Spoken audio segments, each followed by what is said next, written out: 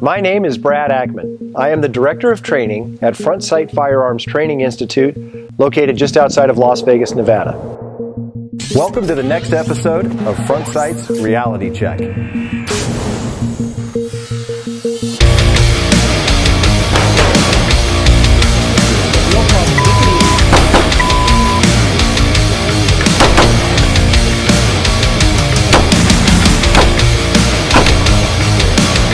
In the Reality Check series, we take a look at real-world lethal encounters, and we diagnose them for you so you can tell what was done right and what was done wrong.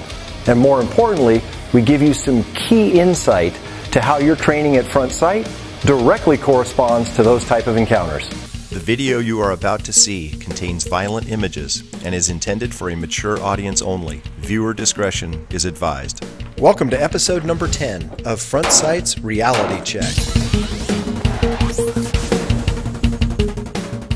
This is a video out of Brazil from May of 2015.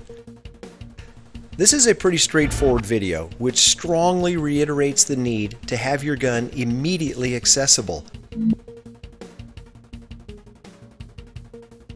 Having it snuggled away in a safe somewhere just doesn't cut it.